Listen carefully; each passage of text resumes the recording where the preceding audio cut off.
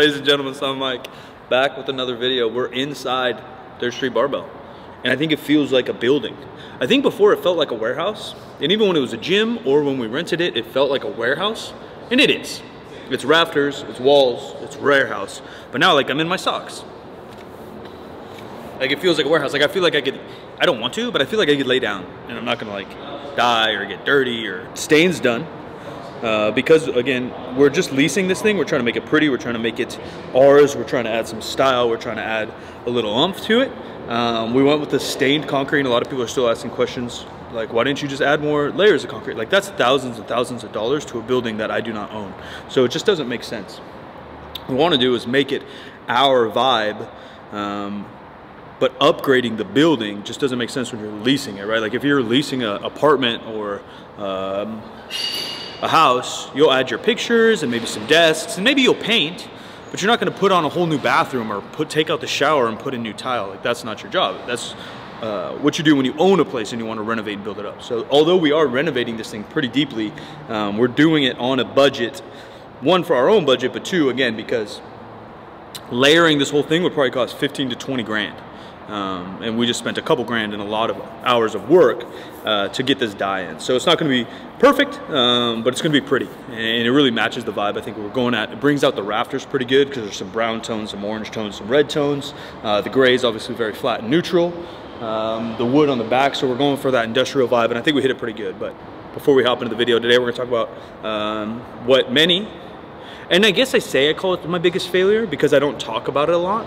And I used to be ashamed of it for multiple reasons, which we'll dig into. And this sounds like heebie-jeebie guru stuff. I don't believe in failures either necessarily. I am more scared of the future than I do look on my past. And I know that's different humans' issues and what they do. I tend to be anxious and look at the future and worry rather than look at the past and be sad. I don't regret. Again, sounds like guru stuff, but I don't really believe in it. I don't look back there as much. I have issues personally. We'll look into the future, but we'll get into that another day with another therapist. So, if you have blonde hair, if you have brunette hair, burgundy, amber hair, please give this video a thumbs up. If you have dark black hair, please give this video a thumbs up. And if you happen to be a strawberry blonde, one of my redheaded brothers and sisters, please give this video a thumbs up. If by any chance you live in a rural, metro, or county-like city, be sure to give this thing a thumbs up. If you have a mother, a father, maybe a grandmother, aunt, uncle, cousin in your life, please give this thing a thumbs up. If you have access to internet, give this thing a thumbs up. Let's dive into the video. So, the history of Silent Mike, the history of Mike Farr, played basketball until I was 18, 19 years old, played in junior college a little bit. I was going to look and walk onto D1. Meanwhile, I began assistant coaching at the varsity level where I had played. So I stopped playing on a junior college team, and I was still getting in shape to go play, hopefully go walk on at a D2 or D1 school. And so I started going back to my high school to work out, and I went to every practice just because it was open, good gym, and there was a couple good players. Shout out to my boy, little Chris, who was a really good player at the time. I think he actually ended up leading the state in scoring. Obviously, he's younger than me. He's 4 years younger, but he was like a sophomore or junior then. I guess I coached him his whole high school career, but point is I had some good people to work out with, and then my head coach was like, yeah, man, why don't you just coach with us? And that was a huge commitment. The travel, the prep, every practice, all that stuff probably turned into about 40-hour work weeks for no money, but I love basketball and I was going to be there anyways, and I didn't really have a job at the time. Again, I was just taking some classes, so I hopped into that. Coaching was something I kind of was already used to. I was the captain of my team for 3 years, varsity level. I worked out, my first strength and conditioning coach, I worked out with him since I was in like 8th grade. So that's when I started to be in high school. We would train in small groups, football players, basketball players, etc. And the older guys would start to lead the warm-ups or help out the younger guys. So I was kind of in like a leadership coaching role position there also in the gym. And then in the basketball court, and then on the teams I was on, being a point guard, it was just kind of a role I took, and it was kind of part of my personality in a way to kind of lead. So all that started to line up. So I started coaching that high school basketball team for probably 3 years or so. As I got more into strength and conditioning, I probably was now 21, 22 years old, and basically decided that college wasn't what I was gonna do. And my parents kind of gave me an ultimatum and a chance, like, all right, you gotta go back to school full time if you're not gonna play basketball. You gotta figure that out, or we'll pay for a personal training certificate. Did a bunch of research there on what path I might take or where I even start. For those that don't know, being like a collegiate or professional level strength and conditioning was something that sounds really cool, but you start to look at their salaries, the hustle and bustle and the headaches, let alone the fact that you need a CSCS at most organizations. And to get a CSCS, certification of strength and conditioning, you need to have a degree. And I absolutely hated college, so that kind of ex-nayed that out. So I went the NASM route, not sponsored, not affiliated anymore, but that's a really good certificate to get a good base of knowledge. Meanwhile, I was already doing all my research and talking to people and emailing people and reading everything I could, plus the experience of already coaching people underneath my strength and conditioning coach. But that's a good base to get your foot in the door to work at a gym. And the best way, in my opinion, to be the best at anything, combination of skill that you just kind of have, experience doing it over time with a variety of obstacles, and in this case, a variety of clients, and then constantly refining your knowledge and learning, whether that be from mentors, books, certificates, teachers, whatever. I was still taking a couple of junior college courses, and I started taking some personal training stuff. It wasn't necessarily strength and conditioning, it was more training on the side of rehab, prehab, sideline injury stuff. So taping ankles, handling small injuries, getting people to the hospital, knowing different anatomy, stuff like that. And that's when, you know, we can dig into it another day, kind of my history of, I guess, starting businesses or trying to make money.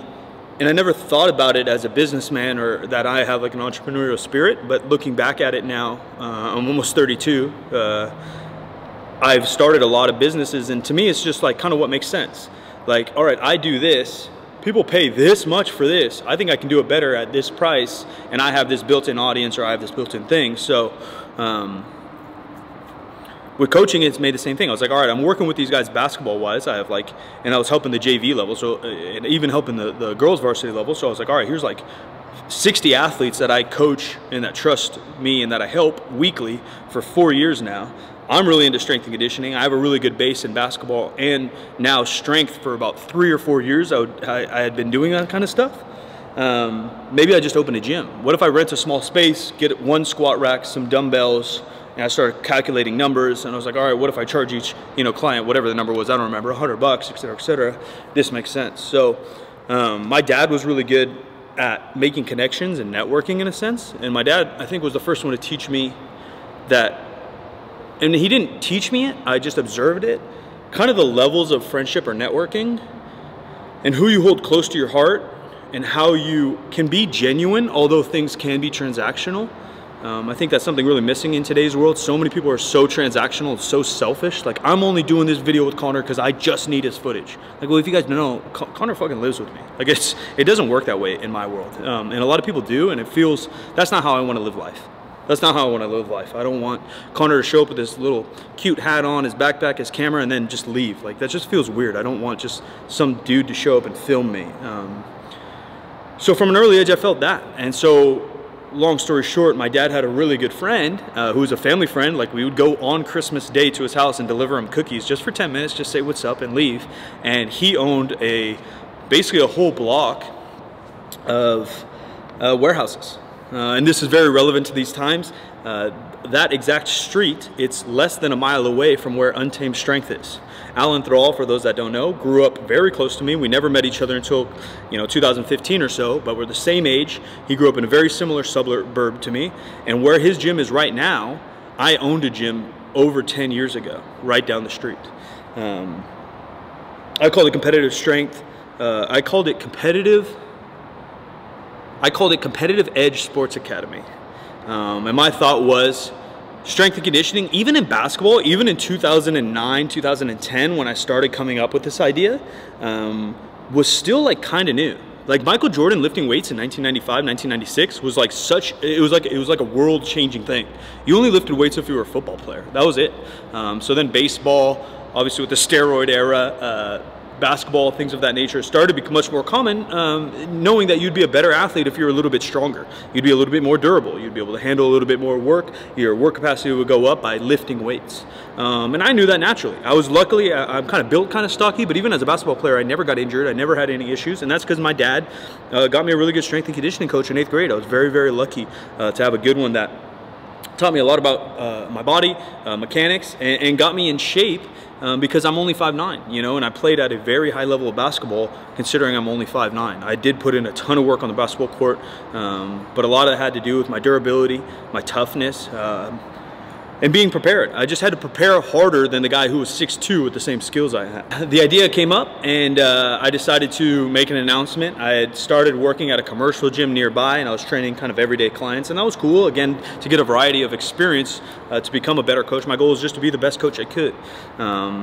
So I started coaching, you know, quote unquote soccer moms, the elderly, regular people that wanted to lose weight, some younger guys that wanted to gain muscle, some people that never played sports, didn't really know where they fit. I taught them how to squat, bench, dead, how to get in shape, how to warm up, how to eat. And then I started working on this warehouse on the side. It was 800 square foot. I started searching Craigslist like an absolute maniac. And back in the day, I don't know if you guys know, but like CrossFit and Rogue Fitness really evolutionized what home gyms were. Having solid equipment, and in 2010 that just wasn't even a thing. I don't even know if Rogue was a company then. CrossFit was really just invented in 2006, 2007. It didn't really get popular until like 12, 13, 14, and I'm opening a gym in 2009, 2010. So it was very difficult to find equipment. A lot of it was either garbage like Walmart stuff or insanely expensive commercial stuff. It was maybe you know, passed down and used, but it's still so freaking expensive. So, talking to my dad's friend, one of my best friends owns a warehouse. I just toured that, talked to him about kind of renting one, went to my dad's best friend, checked it out, and he was obviously a friend, so he gave me a month-to-month lease. You know, me being, I don't even know if I was 21, I think I was 20. I didn't know what I was doing, and I said, yeah, dude, let's do it. So, I invested. I did have a business partner, and one of the things in business you learn is it's more fun, and it kind of obviously distributes the responsibilities and efforts when you have a business partner. But something I've learned now by starting, failing, succeeding in multiple businesses over the last 12 years, who you surround yourself is everything. And that's obviously the slogan here at Street Barbell is good company. And that can go as deep or as shallow as you want. Very least good company is enjoying life and having fun with your friends and being around people you want. But it can be scaled all the way down to the business level, being with like-minded individuals that aren't selfish, that have the same goals, the same aspirations, the same work ethic, and the same unselfish drive that you have. And that's something that it has taken me 32 years to learn. And it takes daily, weekly, monthly looks at yourself, I think, being introspective and also adjusting who's around you. It's okay to let go of relationships, but to analyze what, how, and who you're doing it with is very important. So I did grab a business partner at the time who seemed to have the same drive as me in the beginning. Again, hours upon hours of researching what an LLC was, what I had to do legally, how to file, how to bookkeep, how to find the equipment I could afford, because basically the only money I had was from previous jobs, which was I was a musician for a while, got paid a little bit. I did some DJing, and then me and my best friend Chris detailed cars. So we drive to my dad's work, pick up his co-workers' cars, drive them to my house while they were at work, detail them, and then drive them back. We had a full service car detailing. And so I had some money, but you know, I don't know if you guys have seen other videos here on YouTube or even our past videos talking about how much money we've already spent in this gym. I had a budget of about $8 grand to do everything, and that's a couple months rent and fill out 800 square foot of equipment. Long story short, I did it. I had no marketing. I had no idea how to market. The only audience I had was the group of athletes that I had already coached at the school. So I started inviting them in. I started coaching them for free. I started coaching my parents' friends and coworkers that I would obviously charge a little bit. And I would coach kids for free for 2-4 weeks until they could convince, or I could convince their parents that it was worth their while and to pay me. A lot of the kids couldn't get their parents to drive them to my place, and so I would go to class in the morning, like 9 to 12. I would go to the gym, I'd clean it and work out myself. I'd grab lunch, I'd probably go home, do a little bit of homework, and then 3 o'clock ran around, and for probably 2 years, I would drive back to the school, pick up like 4 kids in my dad's car, or it might have been my GTI at the time. I don't remember what car I had, but I don't think they fit. So I think I had to borrow my dad's car and pick up the 4 kids, drive them to my gym, train them for an hour, hour and a half, and then their parents would pick them up from there. I probably had maybe like 2 or 3 groups of 3 to 4 people, and then 1 or 2 personal clients there. Meanwhile, I began working full-time at the commercial gym I was at. So I was selling gym memberships and cleaning the gym at the commercial gym, and then training people as much as I could. Basically, the money that I was making at the commercial gym turned into the money that was paying rent at this personal training gym at a competitive edge sports academy that I was running.